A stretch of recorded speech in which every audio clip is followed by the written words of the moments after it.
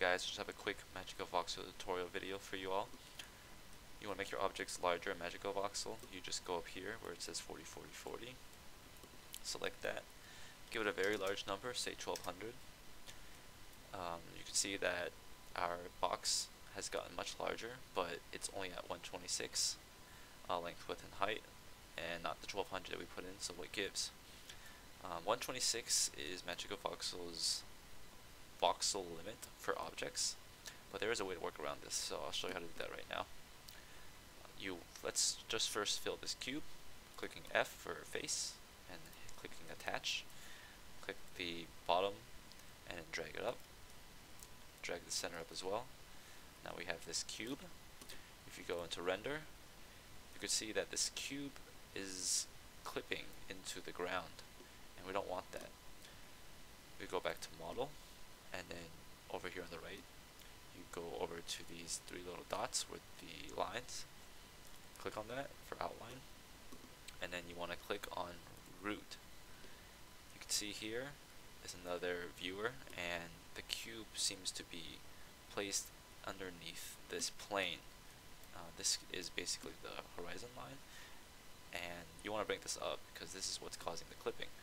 So you click on this blue arrow, you just drag it up until it's above the horizon line, like that. Go back to render. Now you can see our cube is not clipping anymore. Go back into model. Now, zooming out of this outline view, you can see that we have this darker gray area, this light gray. This light gray represents the maximum distance Magicavoxel renders objects. And so, for demonstration purposes, I'm just going to click on this object and click and hold shift, and while holding down shift, click on one of these arrows. This will allow me to duplicate the cube as such. So again, just click on this cube or any object that's selected, press and hold shift, and then just drag the arrows like that. And you can see that in this root area we are creating new objects every time we're performing this action. Now let me just put these cubes at the very end of these, basically put the cubes at the corners here. I gotta show you guys something.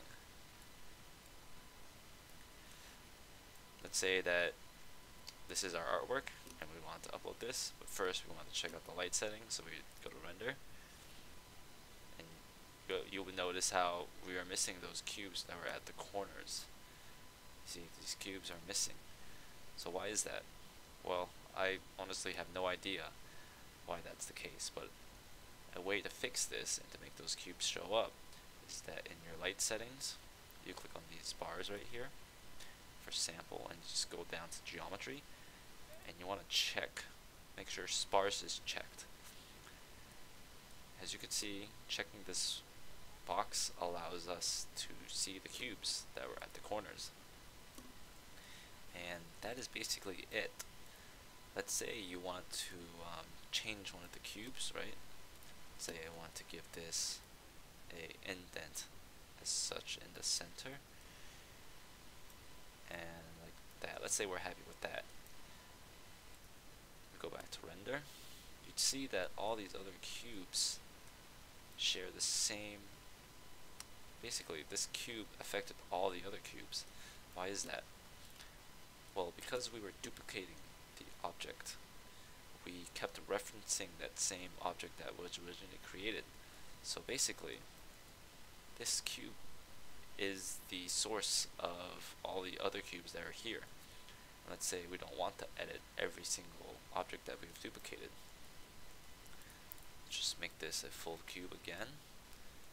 What you want to do is you hit Control A to select all, and then Control C to copy. Click on root, and then press on this plus icon.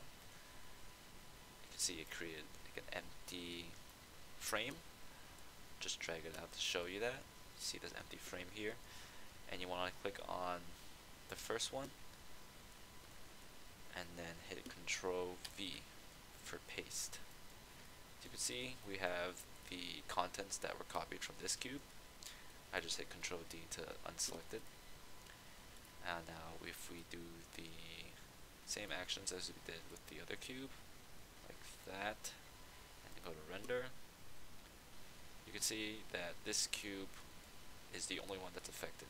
This is because this is an entirely new object, whereas these cubes here, the ones that haven't changed, is one object.